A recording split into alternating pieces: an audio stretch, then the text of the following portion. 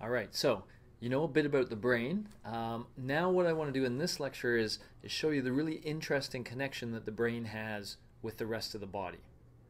Let's go right to it. All right, so in this image you see the brain and you see the spinal cord here. These parts of our bodies are what we refer to as the central nervous system.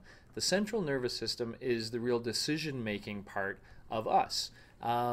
Of course, most of the complex decisions are performed by the brain itself, and we're going to spend a lot of time talking about that and the various parts of it and the sorts of decisions those parts are responsible for. But even the spinal cord can control some things, specifically reflexes. You know, when the doctor taps your knee and your leg kicks out, that reflexive action happens somewhere in the spinal cord, and the brain really has nothing to do with it at all. So we kind of combine, it's kind of like we imagine the brain extending within your spinal cord, and all of this we call the central nervous system. What we're going to focus on in this lecture, though, is everything you see in blue on this slide. Don't worry about all the words you see over here, all the specific terminology. I'm not going to be worried about that.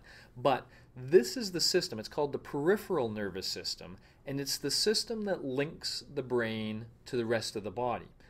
So specifically, especially to the muscles and to our internal organs.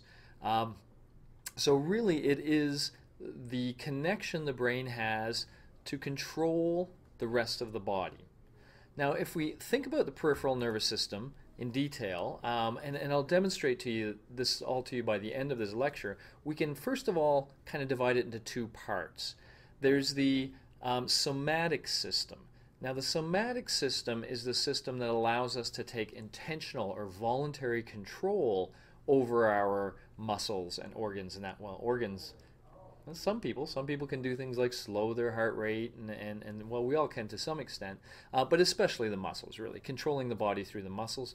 The autonomic system, think of autonomic as kind of like automatic. This is a system that reacts predominantly to the stimuli in our environment, and it kind of does one or two things. It puts our body into one of two different modes, and those modes are called the parasympathetic and the sympathetic. So I'm using this light switch analogy here because to some extent that's kind of what the autonomic system is. It can flip our body from one mode to another. Okay, what am I talking about? Well, let's do it because I think this is kind of cool actually when you get into it. All right, so let's do the following. Let's say you had a hard day at work, you come home, you've had your dinner, you made your dinner, you did your dishes, and now it's relaxation time. So you sit on the couch, you relax, you watch some TV. Let's call it couch potato mode. Well, when you're in that sort of couch potato mode, it's the sympathetic mode that kind of takes over in your body. And this sympathetic mode has the goal of keeping your body healthy and alive for the long term. So it will do things like this. First of all, it constricts the pupil. That's just a normal part of relaxation. But it stimulates salivation, so you get a little more saliva in your mouth. It slows the heart. Inhibit sounds a little strong here, but it slows your heart rate, it slows your breathing rate, and it stimulates a bunch of digestive processes. So in a sense, what it's doing is taking that food you just ate, and it's ratcheting up those processes that take the nutrients out of the food and deliver those nutrients to the body, while separating out the waste and disposing of the waste. You know, filling the bladder, and basically, you know, getting rid of all of the waste in the food. So kind of think of this like maintenance on your house. You know, every now and then the house gets a little dirty and you got to pull out the vacuum cleaner and clean things up and you know, get the house back to where it's supposed to be. That's kind of what the parasympathetic system is doing. When it's relaxation time, it's delivering nutrients to all of the muscles and getting rid of the waste. And that's perfectly fine unless there's something urgent. Okay, so specifically, imagine you're sitting on that couch, chilled out, relaxing, but then suddenly you see out of the corner of your eye somebody run by your window in your backyard, and they have a gun. Okay, and let's say you know that your doors are unlocked. And so suddenly you have an emergency on your hands. What happens to your nice little chilled out state? Well, a bunch of things happen. First of all, your pupil will become larger, allowing more light in. That gives you a better view of what's around you. Your mouth will become dry. That's part of the digestive system shutting down. In a sense, your body's saying, you know what, don't worry about all that nutrition stuff right now. We have a real problem. Your lungs will relax, but what that really means is you'll start breathing harder. So you'll get more oxygen, your heart rate will beat faster, so you'll start taking that oxygen into your blood and delivering it to your muscles. Your digestive activity will shut down. You will have sugar released by the liver. Again, sugar also provides strength and energy to the muscles. And basically all of this stuff about getting rid of waste shuts down. So it's literally like, okay, forget about digestion, forget about all that long-term survival thing. We have a short-term survival issue. And so what the body is doing is delivering this sugar and oxygen rich blood to all the muscles.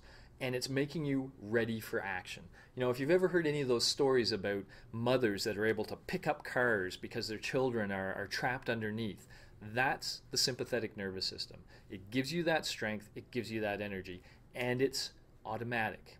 Okay, you don't have to sit on the couch and go, oh, there's an intruder with a gun. Okay, let me get myself kind of psyched up here. No, it doesn't happen that way. It goes bang. You suddenly feel it. All kicks in. You get up. You get ready. And what are you getting ready for, by the way? Well, you're getting ready to either fight or to flee, right? You have, and both of those require muscles. So if you're going to take on this intruder, you need the strength to take them on. If you're going to choose to get the heck out of there, then you need the strength to get the heck out of there.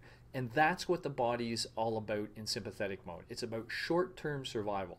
So really fascinating. We have, like I say, this switch where we can go almost instantaneously from relaxed to energized. It's not quite as instantaneous going back. That takes a little while longer, perhaps, as you slowly go into a more relaxed state. So I don't really want to imply these are like two sides of a coin. They're more like two ends of a continuum, but you can get from one end to the other pretty quickly.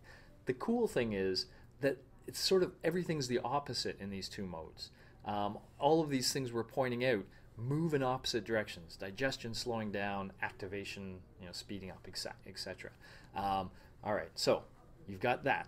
Let me actually go backwards for a second here. So we did the autonomic nervous system, and you got the sense that there's this switch, but that's not the whole story.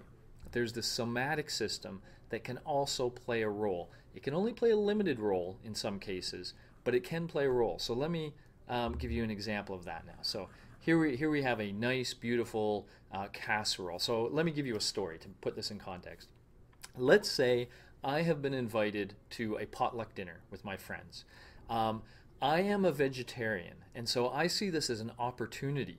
This is an opportunity to show my meat-eating friends that, in fact, vegetarian food can be pretty good. It can be really good. Did I just say pretty good? All right, so let's say I spend all day working really hard, cooking this beautiful vegetarian casserole that you see right here. Maybe a nice spicy black bean casserole. And it's in the oven. It's just about ready. It's time to take it out of the oven. That's the setup. Okay, so now let me actually switch to the other camera and act something out for you. All right, so here we go. I may kind of come in and out of camera a little bit. Where'd my casserole go? I had a casserole here. Oh yes, I forgot. I made it like these TV shows. This is my casserole, okay? So I'm gonna put my casserole in the oven right now. And let's say, how am I gonna do this? Okay, let's say I put my oven mitts on because it's hot, but I forget that this oven mitt has a hole in it. Okay, so I forget all about that. I reach into the oven and I am now bringing the casserole. Now at this point, that hole starts to allow the heat in, and I'm starting to feel intense pain, okay? That kicks in my sympathetic nervous system. I'm like, so all those things we talked about, kicking into gear. But as that happens,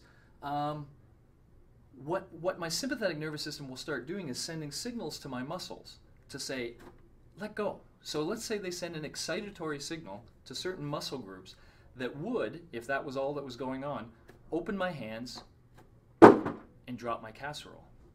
But wait, I don't want to drop that casserole. I spent all day. This casserole means a lot to me.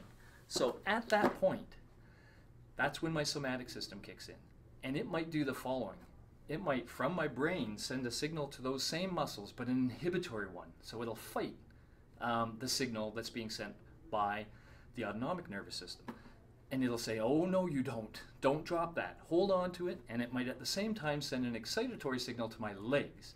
And it would say, no, hold on to it. Get your butt over to that table as quick as you can. And so you see this sort of look. But while the person's doing that, they bring it somewhere, they drop it, and they go, ah. And they take care of their hand. Okay? All right. A little silly, perhaps. But that moment where you have those two signals, let's go back to the other slide now. All right. So that moment where you have the sympathetic nervous system sending an excitatory signal to the muscles, but then the somatic system counters that. Okay, and literally now we have a bit of a fight going on. The somatic system can only keep up that fight so long. Okay, the sympathetic nervous system will win. But if it keeps it up long enough, and especially if it sends activation to the leg muscles to get you to a place where you can put that down, then everything works out. Okay? So that example, and you've probably been in that situation yourself, that gives you a really good sense of this peripheral nervous system and how it all plays out in terms of the brain trying to control the body. Okay? So, I hope that was kind of fun for you. It's fun for me. I'm still breathing there. Okay. I've got some more things for you to follow up. There's a video that kind of brings you through the nervous system in a little bit more detail, so you can check that out. I threw in a nice recipe for a spicy black bean casserole just in case I made you hungry and you wanted to try out some vegetarian cuisine. I also have a reading for you about the nervous system and a nice active learning experience. So this is a website where you can learn a little bit more about the nervous system and take quizzes. Really good active learning. So I encourage you to try that out as well.